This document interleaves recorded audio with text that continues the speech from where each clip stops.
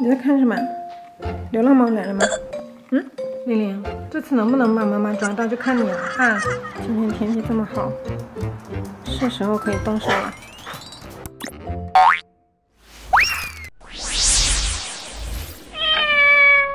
为了节目效果更好一些，现在要把这个监控拿到外面去。走开，走开！刚去拿监控，忘了把这个碗收起来，又被狗偷吃掉了，真是个败家精。这个监控是负责记录笼子里面的情况。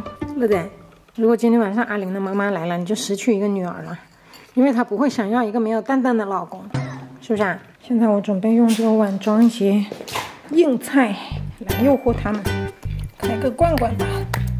这个碗我是故意没有洗的，这样呢会有他们熟悉的味道。如果我洗得很干净，他们可能就怀疑啦，就觉得哪里不对劲，不一定来吃。李老师还是有一些策略的，是不是？你干嘛的你？要不要妈妈的？要罐罐还是要妈妈？你说，估计还是要罐罐的。我拿个碗来给你吃，不要这样吃。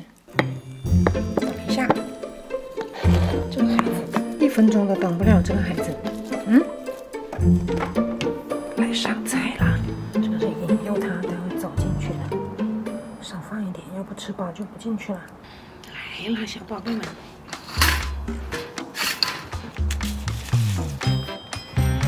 好像不够长哎，还得再来一条。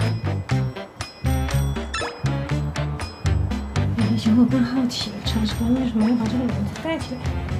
因为如果盖起来的话，他们就会从这个旁边偷吃，用爪爪进去偷。这些都是罐罐，这些都是铲屎官斗智斗勇的经验啊。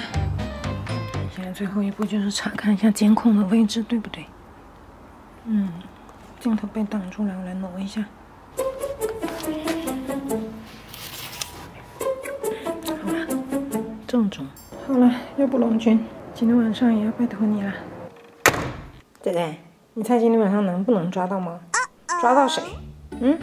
这帮吃瓜群众已经要睡着了。你叫什么？不抓你，不抓你。妮妮啊，我们到楼上去睡觉好不好？对，乐乐先上去啊。今天这里一个当值猫也没有。妈妈，妈妈，我叫毛毛，你们也在看，你们知道我在干嘛？傻不隆咚的。好啊，今天毛毛不在，你帮他当监控好不好呀？好啊，行，那就交给你了啊。妹妹主动走上了监控的岗位，有妹妹和花花的双重守护，我可以放心了。因为这个狗子指望不上啊！我靠，不会吧？我还没有上楼，就听到响了，好像是真的。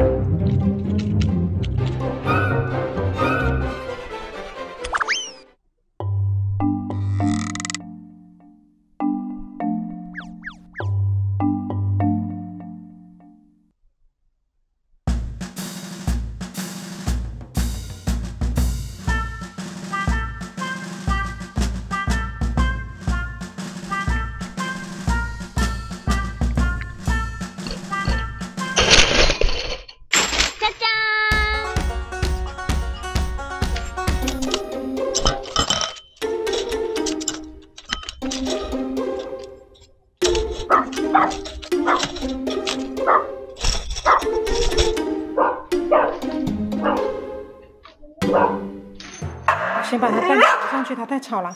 哎，回来呀！让妈妈给好吃的，一仔来，快点，一仔。你看，一仔来，一仔快，来妈妈给你吃。你看，听到吃的，毛毛就来了。刚才叫你去当监控又不去，顺子也来啦。你们两个在说什么悄悄话？嗯，对，快点，妈妈给好吃的，快点。你就在这里吃啊！妈妈去看抓到哪个猫了，就在这里吃，快点。怎么回事？到底吃不吃？不吃我还是要把你关在这里了。看一下，哎呦，好肥啊！这不得有10几斤呢，好大一个。不生气，不生气。这恐怕是抓史上最快的，收获最快的一个猫。哎，怎么回事？连笼子一起拿进去啊！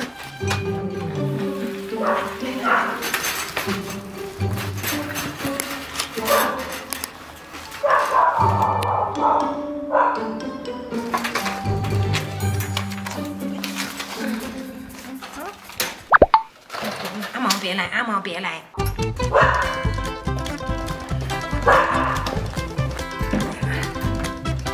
在上面过。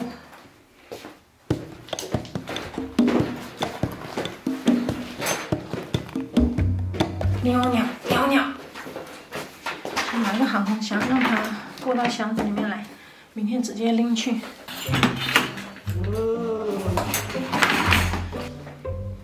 来，进来，快点！来呀！那你来呀，来进来，快点！快点！进去！那个鼻子头怎么回事啊？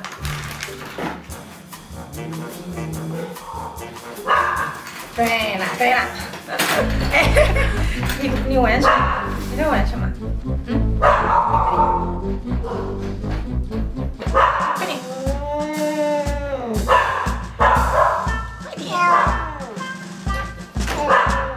快点！看你长得傻乎乎的，还真是个傻乎乎。快点，你不聪明。对了。怎么又出来了？怎么回事？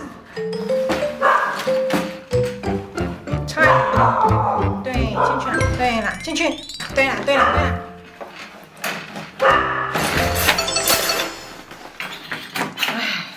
来了，你先放在小房间啊。让老师看一下好不好？是个弟弟还是个妹妹？我怕一打开他就跑了，就是他不能在这个家里自由行，因为他又没有驱过虫。对，明天去医院再去说吧。不管你是弟弟还是妹妹了，就这样吧。哎呀，从来没有这么快抓到一个猫，你让我非常有成就感。行了，不准叫了啊，把它锁起来，要不小熊又来关照它了。现在把这个补重新布置一下。你们两个怎么回事？想关进去啊？想吃人家的肉啊？你看这里面他吃的干干净净的啦，这个家伙，待会儿要看一下。吃的可真干净啊！好淡定，还就这几分钟的时间，还就吃的这么干净。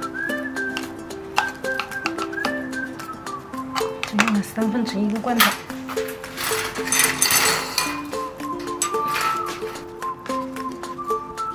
果然肉是比较容易上当的。今晚还能不能再抓个猫妈妈？太容易了。